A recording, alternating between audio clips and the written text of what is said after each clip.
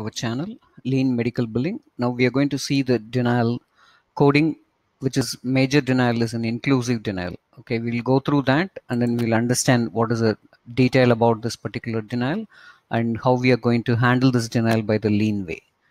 Okay, so as usual, we will check what is the code, denial code for inclusive. See, if you see here, we have these many codes are getting denied for an inclusive. It's mainly with 97. So 97 will talk about the codes are inclusive with the primary procedure, and 231 it says mutually exclusive procedure cannot be done on the same day setting, and 234. So these are all the major three codes which will be categorized into an inclusive denial. One is 97 and second one is 231 and 234. Okay, this procedure code cannot be paid separately. Okay, these are all the three major scenario we are going to get: inclusive and mutually exclusive, and the procedure cannot be paid separately. So we will go to the SOP and we will see what is the kind of denial we are going to get it and how we are going to analyze. We will go to the pre-call analysis of this particular denial. See, when the claim is denied for an inclusive or a bundled code or mutually exclusive, first you have to check what is the CPT code which is denied, and you check whether there is a two-way to analyze. Okay, first thing you check in the claim whether the same claim with other codes. See, for example, your denied claim is billed with other CPT codes in the same claim, or you will build a different claim on the same date of service, that claim is getting denied.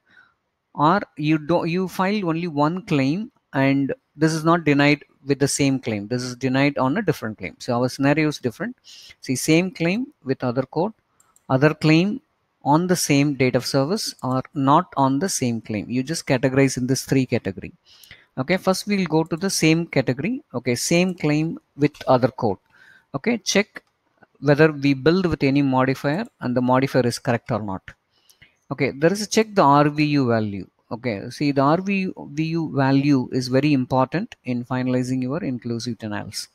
See, how to identify the RVU value? It's very simple. Okay, the higher dollar value must be paid, okay, which is more precise to the relative value unit. See, for example, you're billing two codes, one is for $400 and other one is for $200. Okay, that means the $400 will have a higher RVU value and $200 will have a lesser RVU value. And you see that all the higher RVU value must be paid and the lower RVU value can be denied as an inclusive. And check the diagnosis code, what are all the diagnosis code you guys built, and check the place of service what we build, and you can check in the magazine edit, and we'll come to this in the later part. Okay, and the same way the second lot. Okay, other claim on the same date of service. Okay, you build two claim, your claim is denied for the inclusive with other code. See, in this case, check if the CPT is the same. Okay, and check if the provider is different or the same provider, and check if the modifier is present there or not, and check in the magazine edit or code correct and other tools. Okay, we'll go to the third scenario. Okay, we have only one claim, the claim which is denied as an inclusive to the other claim which is not in the same DAS or not in the same claim. Okay, so here it's a concept called global surgery. Okay, see, what do you need to do? You have to check the CPT code and understand what is a global period, either 10 days or 90 days. Okay, check the diagnosis code, and based on that you are going to add a modifier, okay, which is modifier is correct, and then you have to check and then call the insurance and then send this claim back for reprocess. If modifier is incorrect, send it to coding review, and if a modifier is allowed, and then you can rebuild the claim with the corrected modifier. See, here the magazine edit or a code correct and other tools will play a major role. Here we can check it and then understand whether we can add any modifier or not.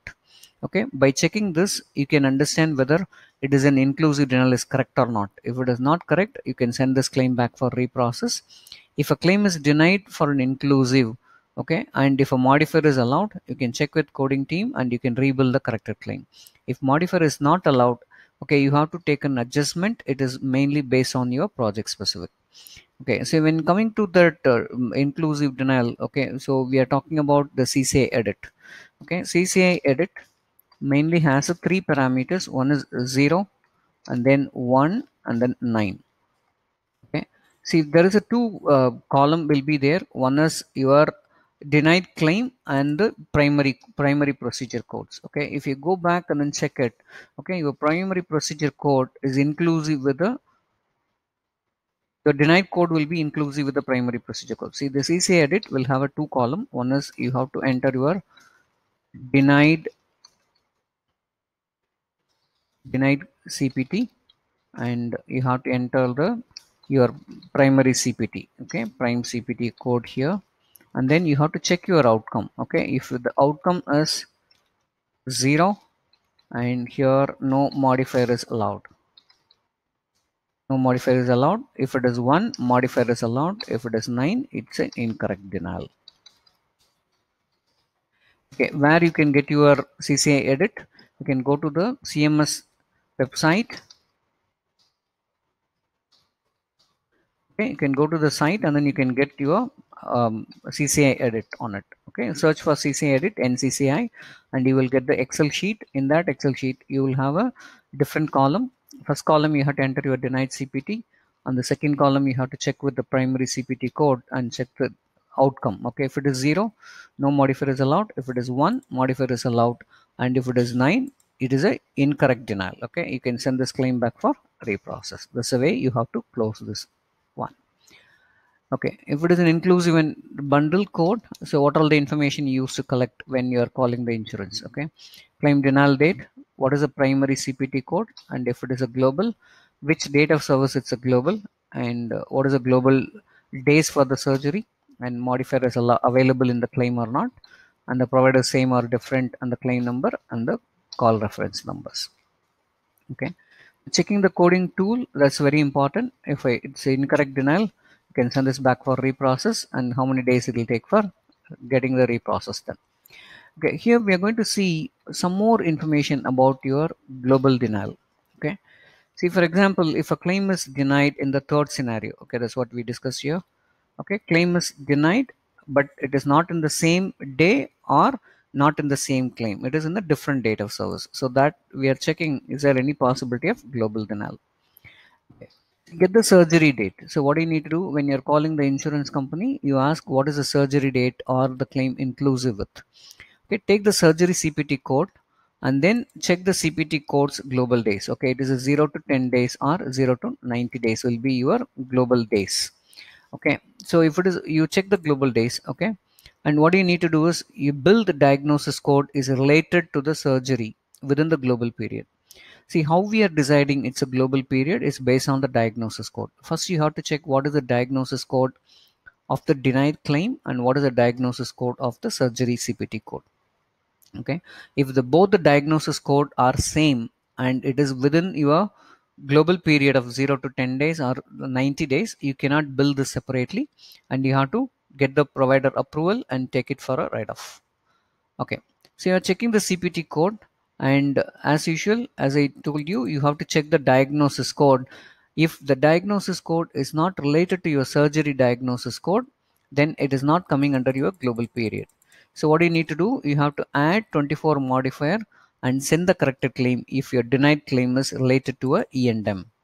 Okay, and this is the way you need to work on this particular denial. Okay, the modifier 24 is appended in the E&M code alone. It's not for the any other surgery codes. Okay, the same way, if the surgery has been done on the global period, okay, we will use two modifiers. Okay, we will cover it in the modifier denial session. Okay, here we are going to see only the E&M code denial. Okay, if the E&M code is denied with the global period, you add 24 modifier if the diagnosis code is different. Okay, this is about our SOP. So I'll go back again. So here there's a three category. One, on the same claim. Second, on the same DOS.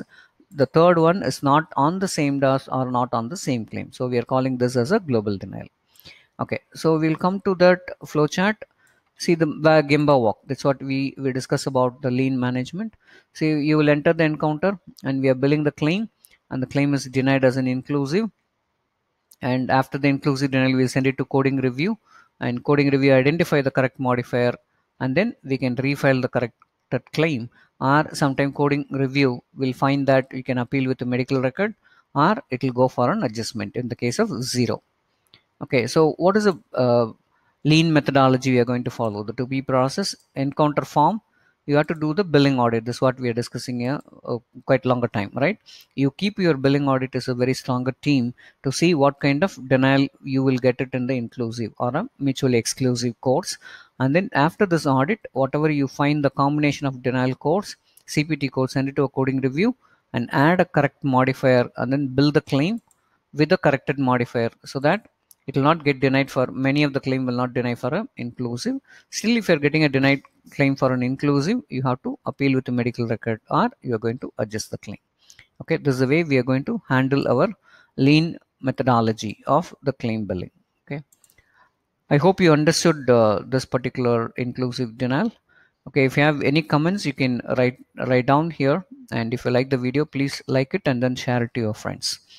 Okay, we will have a separate session on the modifier denial. We'll go in depth with what is a modifier and how, in what scenario it will be get useful. Okay, thanks for watching. We'll come back with the next video related to a denial. Thank you. Have a nice day. Bye.